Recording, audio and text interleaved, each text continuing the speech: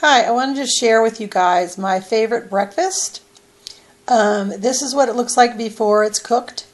There's Lil Smokies, the chicken Lil Smokies, chopped up, which have half the fat of the regular Lil Smokies.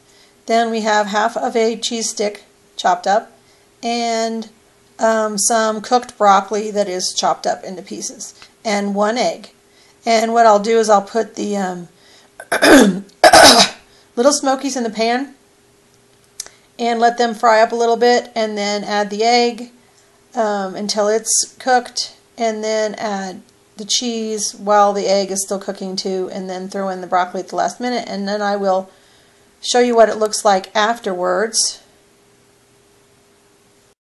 Okay, so here's the finished product.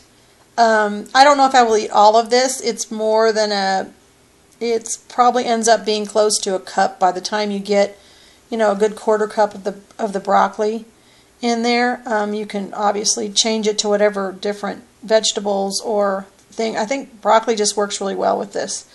And then for the nutritional facts, it's 194 calories, 14 grams of protein, 3 carbs, and 12 grams of fat.